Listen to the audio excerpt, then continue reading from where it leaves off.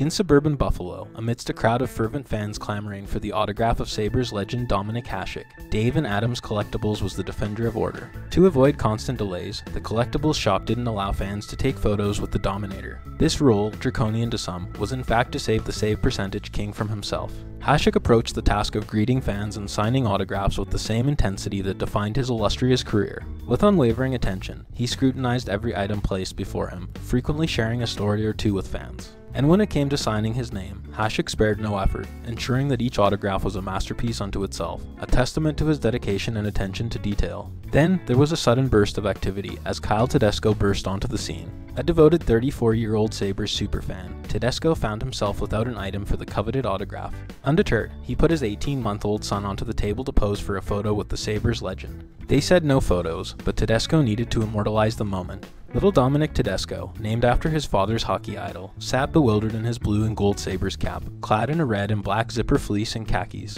For Kyle Tedesco, it was a full-circle moment that began at age 11, when he first met Hasek at a Sabres signing event. As an 11-year-old, Kyle hadn't seen a goalie who played like the Dominator, and more than 2 decades later, he hasn't seen another since. While other netminders boast more championships or career wins, none have matched the mastery displayed by Hasek. The Dominator was a one-of-a-kind goaltending virtuoso, whose unparalleled blend of style and substance set him apart from his peers. A trailblazer in every sense, he stands alone as the sole goaltender to win consecutive Hart trophies, while also amassing an impressive collection of 6 Vezinas. His achievements include 2 Stanley Cup championships with the Red Wings, and a gold medal in one of the most fiercely contested Olympic tournaments in history. He was the kind of goalie that kept the NHL's top scorers awake at night. He had a way of getting into players' and coaches' heads. When teams faced Buffalo, their focus turned to the opposition's goalie, unlike against any other team. Teams did extensive pre-scouting, formulating strategies for how to beat Hasek.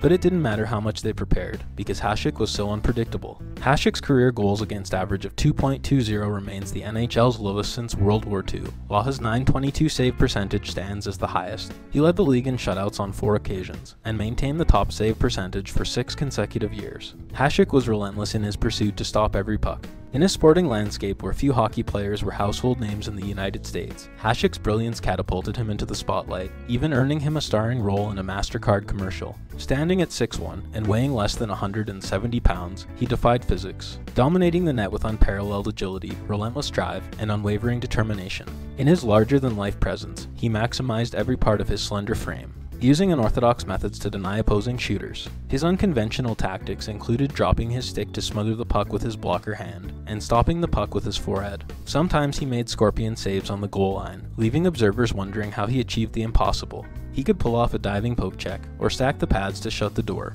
He wasn't afraid to venture out of his crease when the puck was in play. It seemed perilous at times, but he rarely faltered. His aggression was unparalleled. He boldly challenged the opposition, doing whatever it took to keep the puck out of the net. Drafted by the Blackhawks in the 10th round, 199th overall in 1983, Hasek's ascent coincided with the stifling grip of the Iron Curtain over Czechoslovakia. Despite his standout performances in the Czech Extraliga at just 16 years old, achieving NHL greatness remained a distant dream. The 1989 Velvet Revolution finally offered Hasek a chance to join the Blackhawks organization, but he found himself warming the bench behind future Hall of Famer Ed Belfour. Greatness wasn't at the forefront of Hasek's mind, at least not initially. When he first arrived in the NHL, his sole focus was cracking the lineup. Hasek's first taste of playoff action came courtesy of Blackhawks coach Mike Keenan's notorious impatience with goaltenders. Facing a potential sweep by the Pittsburgh Penguins in the 1992 Stanley Cup Finals, Keenan opted to pull Belfour just over 6 minutes into Game 4. Pittsburgh sniper Jaromir Jagr knew his team couldn't take the unknown goalie lightly. Jagr wasn't one for many words, but between periods, he rose to address his team, assuring them Hasek was a phenomenal goalie who simply hadn't been given a chance. Hasek's performance was nothing short of spectacular. He executed a jaw-dropping stick save on Kevin Stevens, thwarted 2 breakaways from Mario Lemieux, and ventured out of his crease to disrupt a breakaway. But despite his heroics, he conceded 4 goals on 25 shots, and it was the Penguins who hoisted the cup. 4 months later, the Blackhawks traded Hasek to the Sabres. The Hawks privately questioned his heart and desire, despite his impressive numbers. In exchange for Hasek, the Hawks acquired Christian Ruutu and a draft pick that later became Eric Daze. Then, in the 1993 expansion draft, the Sabres left Hasek unprotected. The Panthers and Mighty Ducks overlooked him, selecting 6 other goalies between them instead. But the Panthers and Ducks soon regretted this oversight.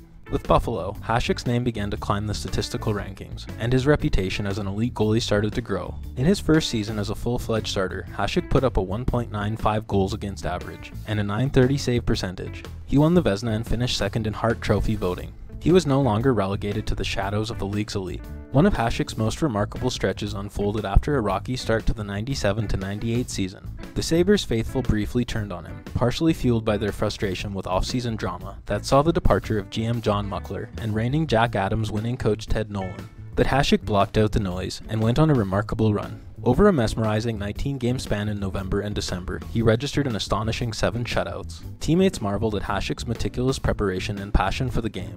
The morning after a 70-save performance in a 4-overtime 1-0 victory against the Devils in the 1994 playoffs, he was back on the ice practicing the next day. If any doubts lingered about Hasek's dominance after he established himself in Buffalo, his remarkable showing at the 1998 Olympics quashed them all. In what he deems his crowning athletic achievement, Hasek propelled the Czech Republic to gold, boasting a 0.97 goals against average and a .961 save percentage. He conceded just 2 goals in the Czechs' final 3 games against hockey powerhouses the United States, Canada, and Russia. In the semi-final shootout against Canada, Hasek out-dueled Patrick Roy, denying Theo Fleury, Ray Bourque, Joe Nieuwendyk, Lindros and Brendan Shanahan in succession. At a spirited rally in Old Town Square, a throng of 70,000 Czechs erupted into chants of Hasek to the castle. The chant encapsulated a blend of sporting triumph and national pride. It expressed a desire to see their hockey hero honored by the president at Prague Castle. Fast forward a quarter century, and the cerebral Hasek finds himself mulling over a potential foray into politics. After his hockey career, Hasek majored in history and earned a teaching certification.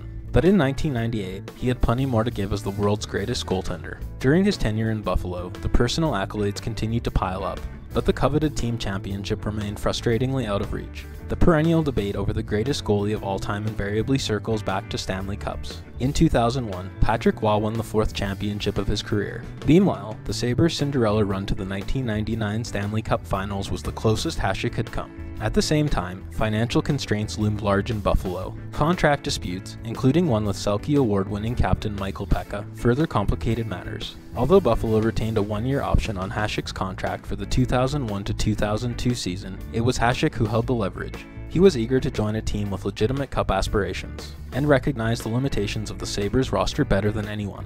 He'd done all he could to lead them to a championship, but they simply didn't have the talent to contend. So he pushed for a trade to the Red Wings, with the sole objective of winning the Stanley Cup. At 37 years old, Hasek wasn't just along for the ride. He led the NHL in wins, a feat that had eluded him during his tenure in Buffalo, despite his dominance in other statistical categories. He also boasted a stellar 2.17 goals against average and a .915 save percentage. In the 2002 Western Conference Finals, Hasek again faced off against Patrick Roy, with the Avalanche leading the series 3-2, and the series heading back to Denver for Game 6. The odds were in Roy's favor, but Hasek shut down the Avs 2-0 on their home ice, and shut them out again in Game 7 back in Detroit.